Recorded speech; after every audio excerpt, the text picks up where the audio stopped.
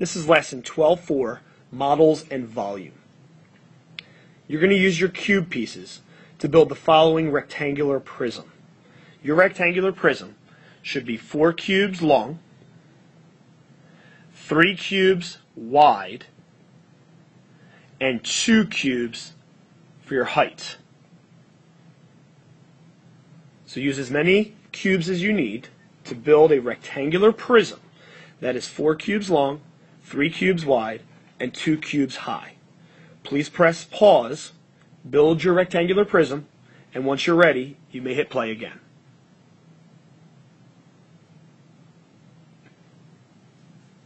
At this point, you should have your rectangular prism built. Now, the rectangular prism that I built using those dimensions, my rectangular prism looks like this.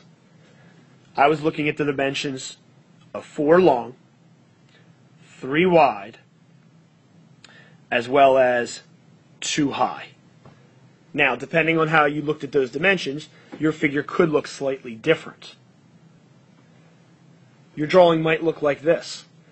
Technically, this would be 4 cubes high, and then the 2 cubes wide by 3 cubes long, but this is a similar figure.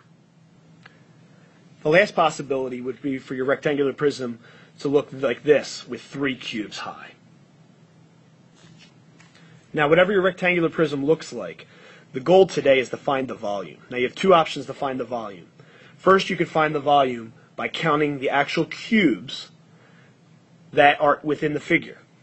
Remember that there are some cubes that you cannot see, so you may want to use a layer and then multiply that accordingly by how many layers there are. So go ahead and find the volume of your figure right now by counting the cubes.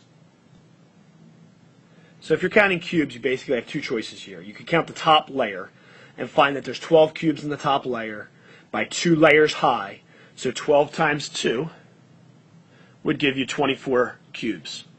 You could also instead look at the front face and find that there are 8 cubes in the front face, and working backwards there are 3 deep, 3 faces going backwards, and again 8 times 3 is 24. So either way, you should, even if you just took your rectangular prism apart, you would find you have 24 cubes. Now remember, when working with volume, the equation for volume is always length times width times height. That's your formula. So if we simply take our numbers and plug them in, keeping in mind that it doesn't matter what order we multiply in. So we take our dimensions, 4 by 3 by 2. 4 times 3 gives us 12. 12 times 2 gives us 24. And in this case, we could say cubic units. So, 2 ways to find volume. If there are cubes, you can count the cubes. However, also know to use your equation, length times width times height.